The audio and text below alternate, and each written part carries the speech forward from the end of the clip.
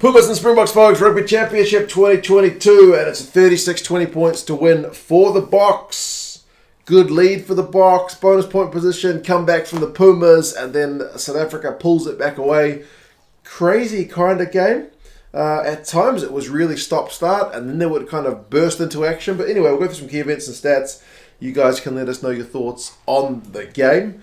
Good crowd, good weather, and the game actually started off as a bit of an arm wrestle. Now, if you look at the halftime stats, it's pretty much completely South Africa, but the Argentinians did actually start okay.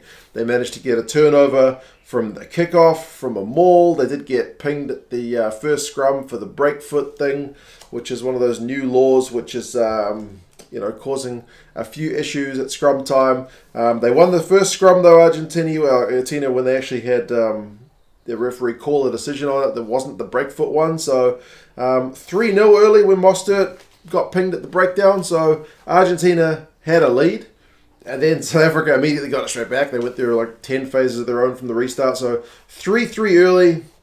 It's a bit of an arm wrestle. There's some aerial ball. The Argentinians, I think, are maybe not quite sharp enough on some of the loose balls. But, yeah, both sides miss long shots at goal. It's pretty even. But then South Africa are just like, they have a switch in mentality. Like, nah, we're not going for threes anymore. Maybe because Willems's boot isn't the most reliable. So they decide if it's not like a relatively straightforward kick, then they're going to go for touch, which is maybe sensible because the maul gets some pretty good pay. On 20 minutes is one of those occasions they opt for touch. They get the maul, they get advantage. They're on the right wing. Moody tears onto it. He doesn't have that much ball in this game, but he goes bloody close. And then the Argentinians' defense is at 6s and 7s. So Hendrickson makes the right call, picks it up, snipes right, and he should be in for a try for all money, but Carreras stops him from an offside position. So Carreras had just been involved in the Moody tackle, doesn't have a chance to get back around onside, but there's no defenders there. So he's able to hold Hendrickson up, but from an offside position, that's foul play. So it wasn't foul play. Well, it's a penalty. So yeah, he gets pinged for that, and it's yellow card for him. It's penalty try. It's 10-3 lead for the Springboks, and yeah, man, I think them going for touch is going to get some good pay for them in this game. I mean, admittedly, they do give away a kind of soft penalty later on when Eben thinks the ball's come out of a ruck and he shoots forward, but it hasn't, so he's offside. So during the yellow card, that's kind of not what you want. And Argentina are able to, from that advantage, they throw the dice, their hands aren't there, and they eventually just stop for the penalty. So they get 3 points. It's 6-10 during the yellow card, which is actually seeming like, a pretty good result for the Argentinian guys. But I mean, then they get turned over basically straight away from the kickoff. So the restart issues remain for Argentina. If you've been following them at all this season against Scotland and in the Rugby Championship, restarts, which is like one of the other kind of set plays, right? It's one area they absolutely have had big time issues. That kind of continues. The Springboks opt for touch. It's a 5-meter line out. It's advantage. It's a line out again. The maul gets stopped. They finally give it to the backs. And Hendricks sells the dummy of all dummies, and he does go over for a try after being denied the first time. So 17 points to 6. And then, I mean, South Africa are just brutal at the breakdown. Their defensive pressure is just suffocating the Argentinian attack when the rare occasions they've got the ball. Like Marks wins a breakdown turnover. The Argentinian penalty count's getting really high. 31 minutes again, South Africa opt for touch. They maul it. And this time Marks goes over on 32 minutes. They do miss the conversion, but it's 22-6, and that's 12 points to 3 during the yellow card. So really, really clinical, I think, from the South Africans. Barring that 3 points conceded for a pretty soft one, it's just what you want to see from a side when they do have the man advantage. I mean, South Africa do concede another penalty later on at scrum time. Malherbe gets pinged for having his feet too far back. He's overextending. The Pumas decided to opt for touch. They are 5 meters out. It's like a massive chance to turn around the momentum.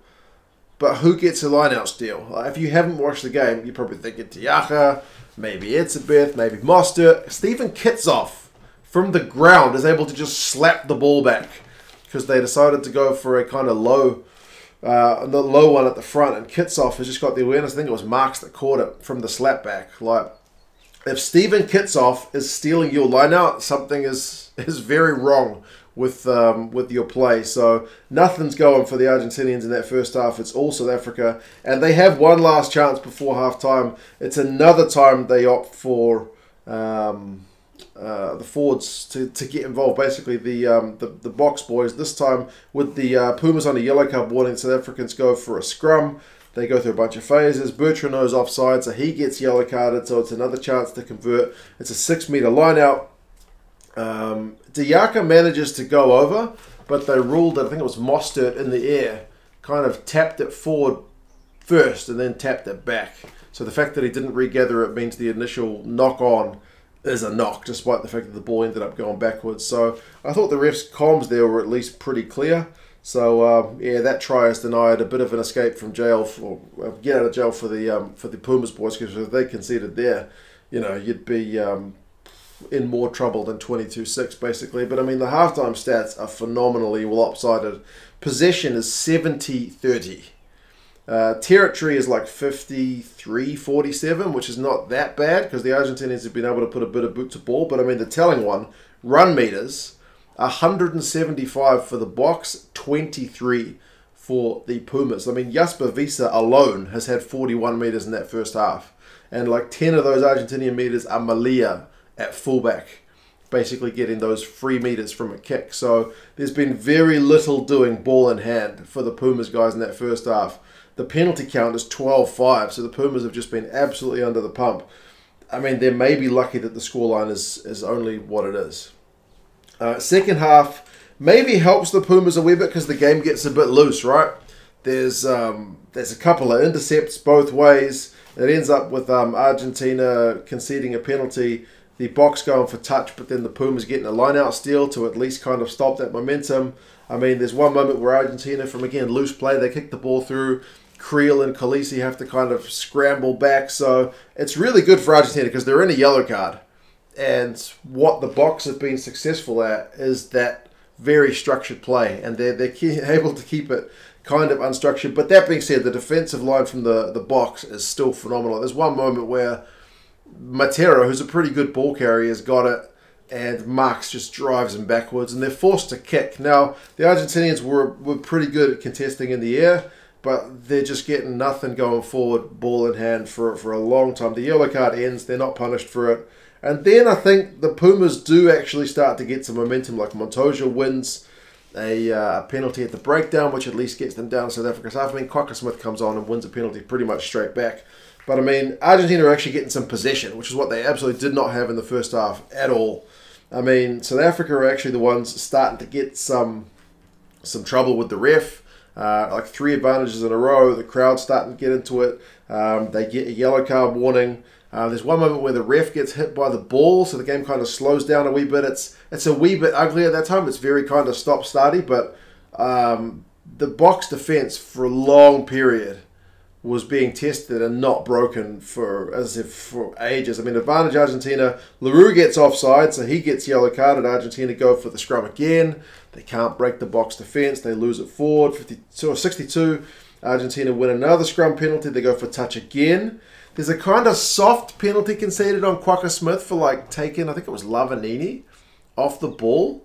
It looked more like Lavanini just kind of ran into him as a dummy runner, but anyway, that call came from the TMO. They scrum again to the Pumas. They get another advantage. Willemse going for a tackle, kind of knocks himself out on one of the hips of the Argentinian guys. So France Dane has to come on. It's kind of unfortunate for Damien. Hopefully he's all right for next week because they're already without Pollard and Yankees is out of the squad for the off-the-field stuff. But I mean, scrum again for the Argentinians. It's advantage.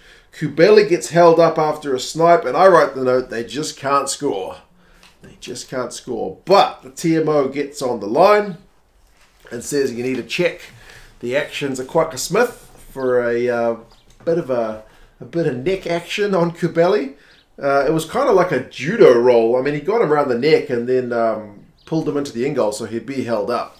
It was if you watch it in full speed, it's very quick. But they ruled that not only is it a penalty, but it's a yellow card worthy penalty and a penalty try worthy penalty.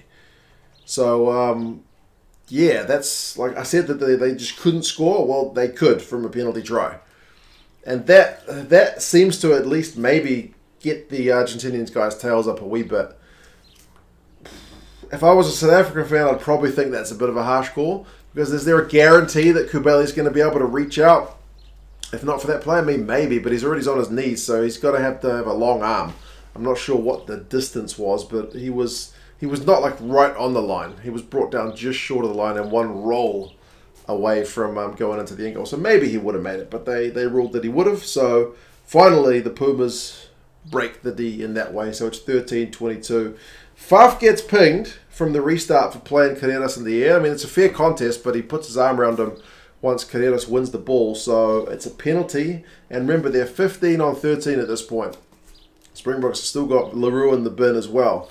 So I wrote the note, like, what can Argentina do here? Well, Kremer puts an inside ball through to Moroni, and he scampers over for a second try in like 5 minutes. Now, there was a question mark about both the pass and the grounding, for sure. Now, it's one of those ones where, depending on what camera angle you looked at, it looks very different, and it's kind of a hard one to judge. One of the camera angles, the first one they show, and I had the South African commentary team, looked okay. It looked kind of flat. And even the South African commentator first up said that looks all right.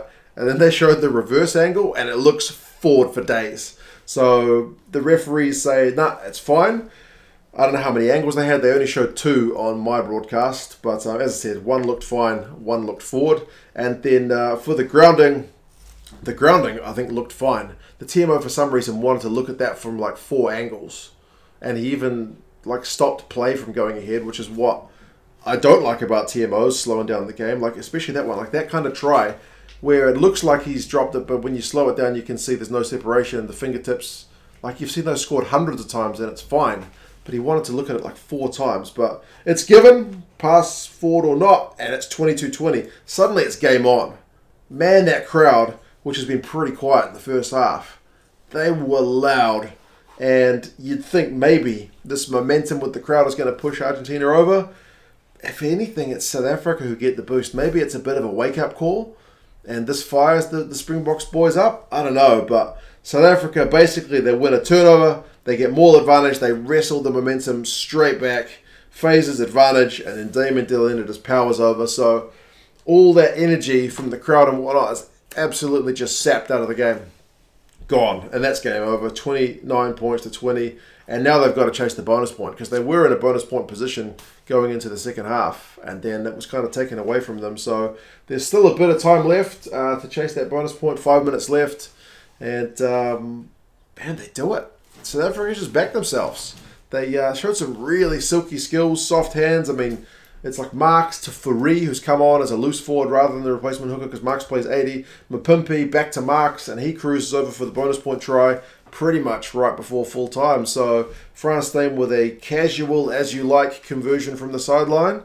And suddenly it's kind of back to happy days from a Springboks point of view. And from a Rugby Championship point of view going into that final week, it means that the Boks and the All Blacks are on the same points, just different points differences. So much needed for the Boks to be in contention because the All Blacks have got a game at Eden Park, which in recent history, and more than recent history, the All Blacks tend to win. So the bonus point could be crucial going into this last week. So, yeah, man, bit of a wake-up call for the Boks, but they got it done. They absolutely backed themselves. Run meters finished 284 to 253.